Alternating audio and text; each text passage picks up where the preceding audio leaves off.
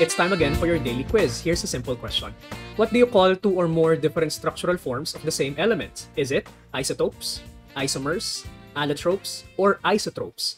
Pause if you need more time. The correct answer is letter C, allotropes. Allotropes are two or more different materials that are made of the same element, but they might not look the same and they might have very different properties. An example of this is diamond versus graphite.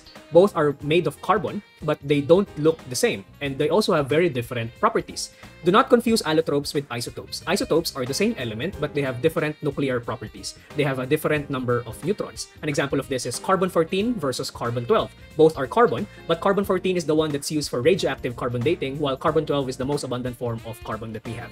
Isomers are substances of the same molecular formula, but they have different molecular configurations or different arrangement of atoms. And isotropy is a property of a material that means that whatever direction you measure a property, you would get the same value. I hope you got this right. Follow for more.